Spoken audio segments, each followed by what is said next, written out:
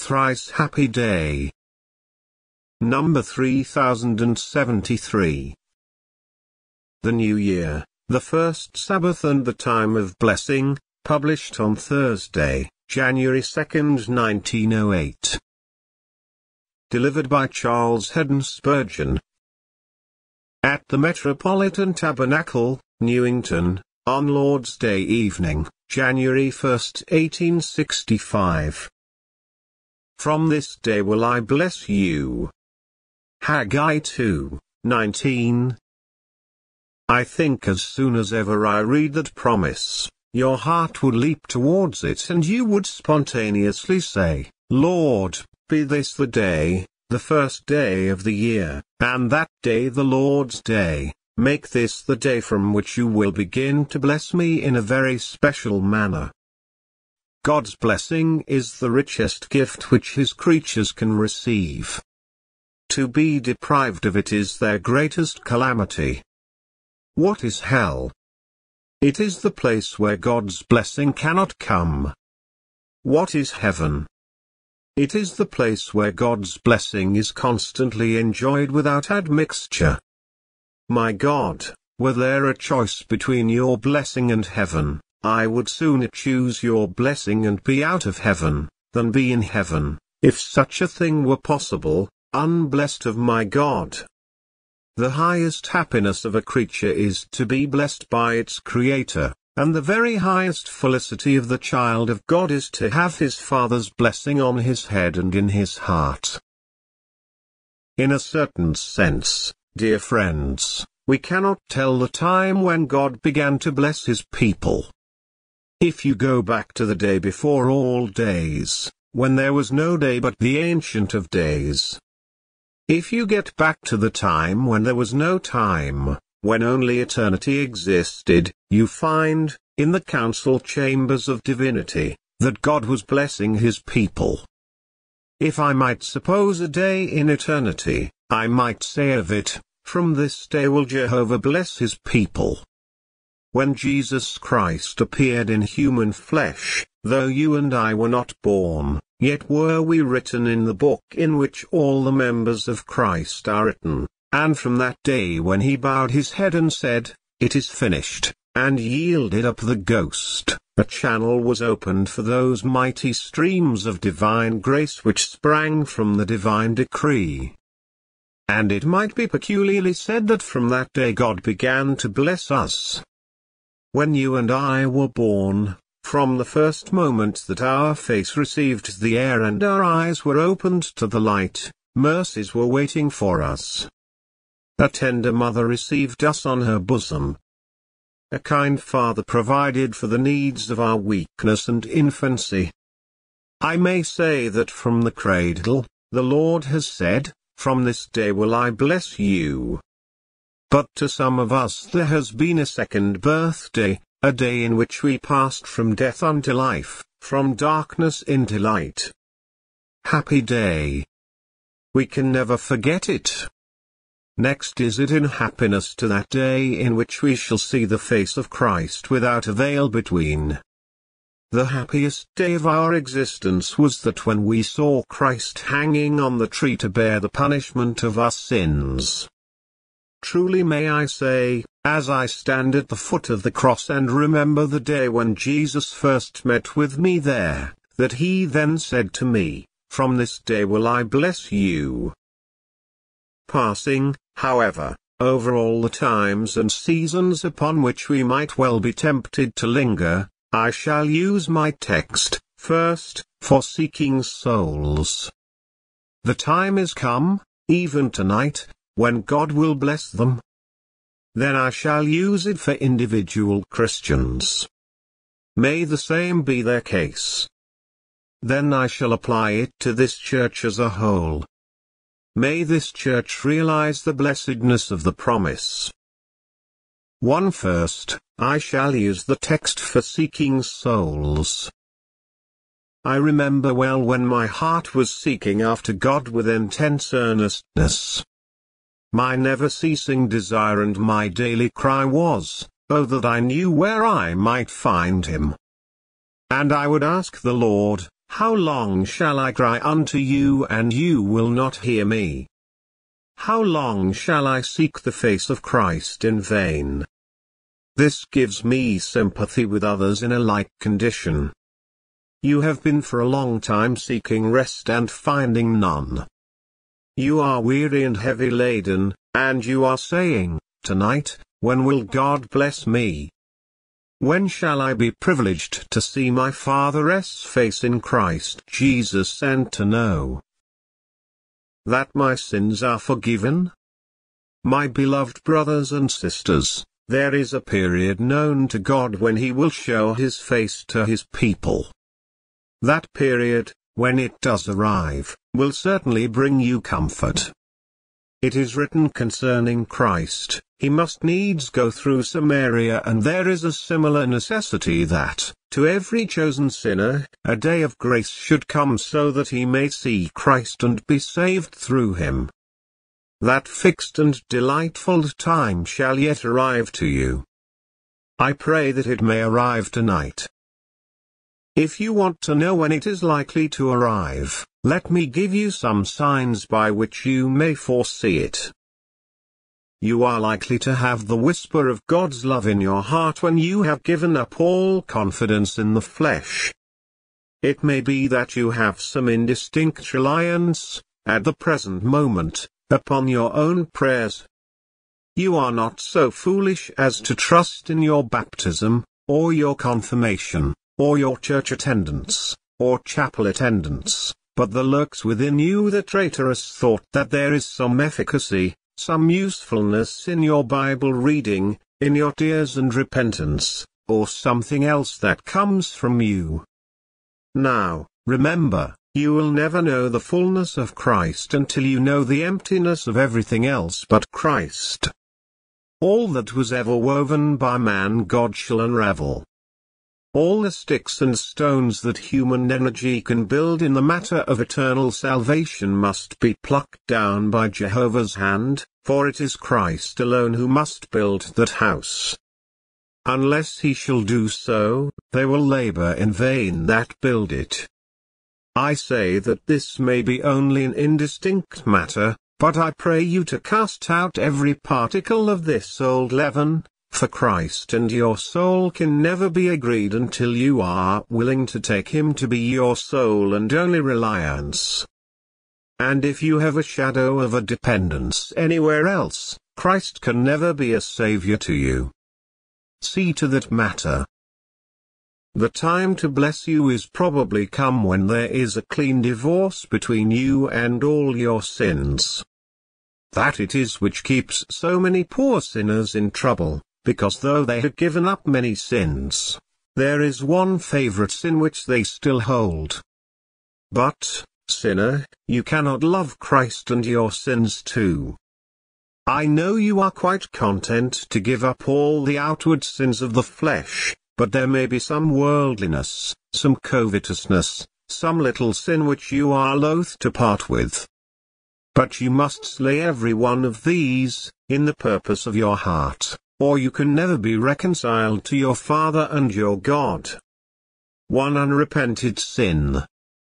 One sin indulged in and delighted in will as effectually stop the gates of heaven against your soul as if you were living in fornication, adultery, or murder. Your heart must hate all sin and your heart must love all holiness. When this comes to pass, from that day God will bless you. There are some who have never obtained peace through Christ because they have not sought it in earnest. I have prayed, you say, in earnest. I have groaned, cried, and wrestled. Yes, I know you have done so at times, but your earnestness has been of the spasmodic order. The gates of heaven open to all who are really believing in Christ, but they must know how to knock and to knock again and again. When your soul has come to the point when you can say, I can no denial take, for I plead for Jesus' sake, then you shall have no denial. O soul, think of the hell from which you would escape. will not that quicken your slumbering spirit? Then think of the heaven of which you would be a partaker. Will not this fire your sluggish soul? Come, I pray you, and meditate for a little while upon your state and condition, upon time, eternity, death, heaven, hell, and let your soul begin to bestir herself. If you are cold and love not prayer, God will not bless you. But when your soul comes to a devout enthusiasm, from that day will God bless you. I think you are quite sure to get a blessing when you are willing to have it in God's way. Some of you do not intend to believe in Christ unless you feel very deep conviction. If God will condescend to alarm you with dreams, you will then go to Him.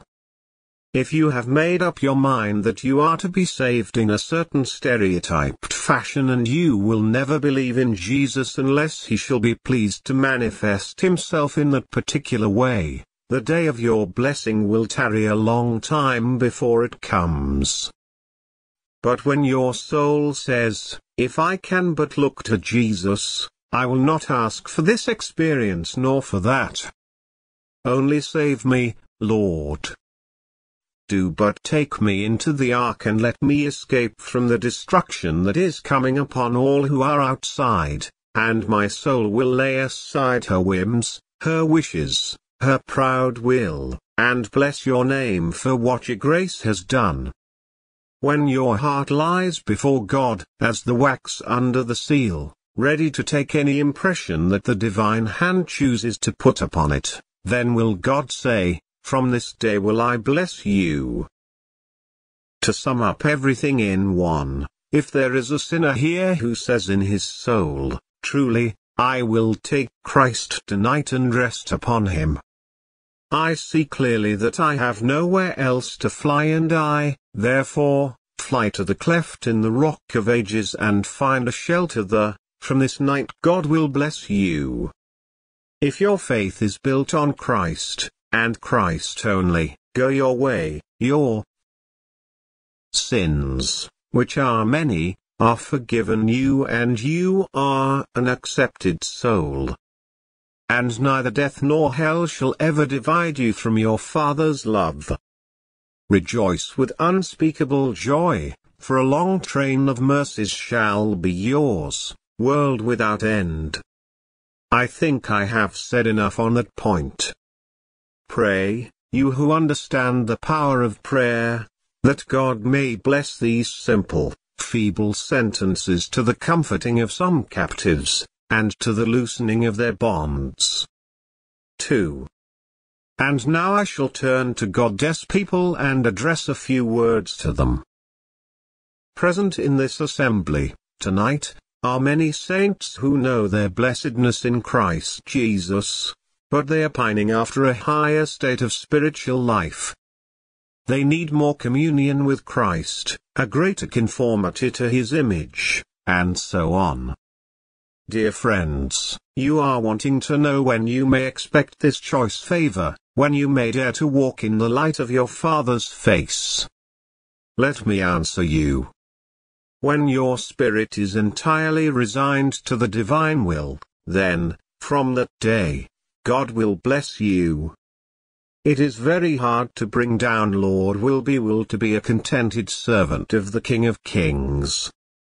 It is an easy thing to stand up here and sing. If you should call me to resign, what most dear prize, it never was mine. I only yield to you what was yours. Your will be done. But it is not so easy to say that when you are looking into the face of a dead child, or have to follow to the grave some dearly beloved wife or husband, or some brother or sister upon whom your soul was set. To stand to our surrenders, then, is hard work. We say, your will be done. But when God's will is being done, we do not always use Job's language and say, the Lord gave, and the Lord has taken away, blessed be the name of the Lord. when you see a Christian in the furnace, you cannot expect that he will get out by asking, "When will this flame abate?" But the fire will soon be over when a man, in such circumstances, can say, "The Lord's will be done." It is a sign that the metal has been properly fused and that the dross is gone when you can see the image of the refiner in it, when the heart reflects the face of God and says, "Not as I will, but as you will." Beloved, depend upon it, our miseries grow at the root of our selfishness. Where selfishness begins, sorrow begins. And where selfishness is dead, grief is dead. Have I made myself clear? If our souls had wholly given up everything to Jehovah's will, we would never lose anything, for we would already have given it up. We would never murmur if we could say, as the old Puritan said, "I always have my own will because God has helped me to make His will my own will." It proved the good state of the beggar's heart when someone said to him, "I wish you a good day," and he replied, "I thank you for your wish, but I always have good days. I do not know that one day is better than another when God is with me." "Well," said the one who was speaking to him, "surely there are some days that you like better than others." "No," he said, "there are not. All days please God, and what pleases God pleases me." "If," said one, to an aged Christian woman, "you had your choice whether you would live or die, what would you choose?" She replied, "I would not choose at all." "But suppose you were forced to choose?" "I would then ask God to be good enough to choose for me." Still, you see, she would avoid the choice and leave it to the Lord. When your heart becomes like that, then from that day will God bless you. As Christians, we may expect great blessing when it is no longer a matter of talk with us that we will give our all for the service of God, but when we really do so. Then, from that day, God will bless us. I need not say, probably, that there is no giving so acceptable to God as that which is most costly to us. The widow's mite was precious not because it was a mite, but because it was all that she had. The old proverb says that the liberal man gives until his hand sweats. There are not many of that sort. True liberality begins when the hand begins to feel when some sacrifice is caused by what we have given to the Lord our God. Do I feel, tonight, that all I am and all I have belongs to my Master? Can I truly say that if a life of pain and poverty would glorify Him, I would desire to live in pain and poverty? And if my death would more honor Him, I would be willing to leave health and comfort at once and to bear the stroke of the sword of death? Do you feel that? There's not a lamb among the flock I would disdain to feed. There's not a foe before whose face I'd fear his cause to plead apostrophe. Can you make again, tonight, that solemn declaration of allegiance to your God that you made when first you came to Christ? 'Tis done. The great transaction's done. I am my Lord's, and He is mine, He drew me, and I followed on. Charmed to confess the voice divine? If so, then from this day God will bless you. There are some particular days on which God is pleased to grant a new lease of blessing to His people.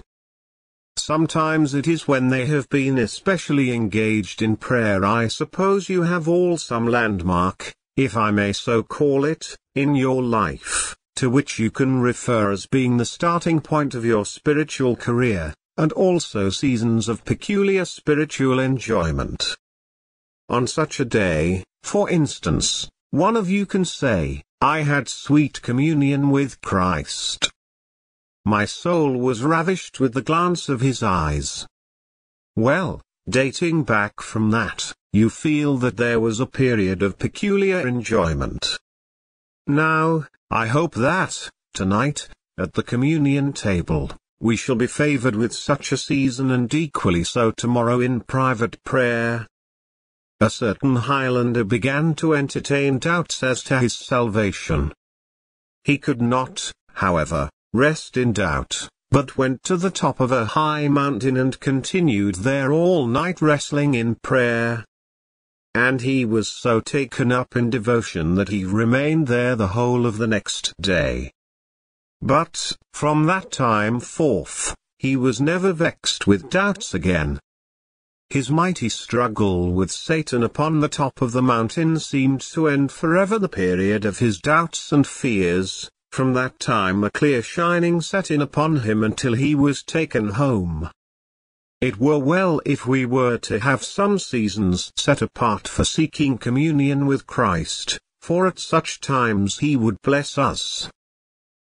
I believe, too, that many Christians have dated new spiritual life from some particular act in their history.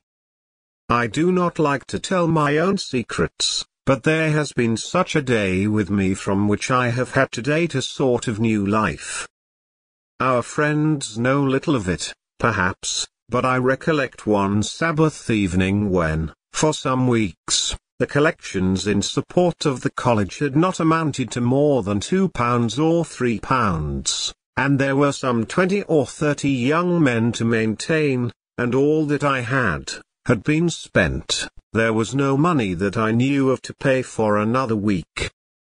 That evening I learned to walk by faith in God in temporal things, a lesson that I had not so fully learned before.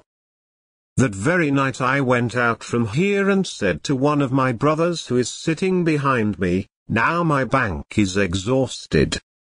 "No," he said, "your banker is the eternal God and he can never be exhausted." "Well, at any rate," I said, "I have nothing in hand." "Still," he said, "cannot you trust your God?"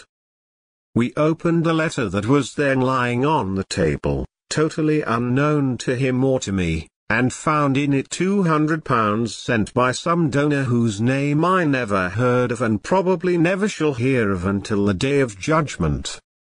From that moment to this I have trusted God in that matter and, mark my words, though I have found funds to be lacking for this or that, there has never been any real need of money, for, whenever it is needed, God sends it. I have considered that from that very night, my Heavenly Father took that work into His own hands and He said, "From this time will I bless you." Some of you may have had a comfortable income and you got on very well, but it was all taken from you and you seemed to be cast adrift. But then, for the first time, you began to live by faith, and though, as men call it, it is only a hand-to-mouth way of living, yet you have had greater blessedness in it than you ever had before. And, though you may not be as rich as before, yet you have had such inward comfort and such peace of conscience, that you have felt that God from that day has blessed you. If there are any Christians here who are dallying midway between faith and sense, I advise you to snap the chain. Worldly people will say to you, "Let well enough alone," and so on, but the best prudence in the world is to be a child, and the highest wisdom is that which the world thinks folly. "He who runs straight forward makes the best runner," was the saying of a German when he was resting upon his God in one of his works of piety, and very true is it. Do not go round about, here and there, and ask, "Is this or that true?" But go straight to your God in the simple path of duty, in the holy way of faith. Take that course and from this day, says the Lord, will I bless you. 3. And now, to close.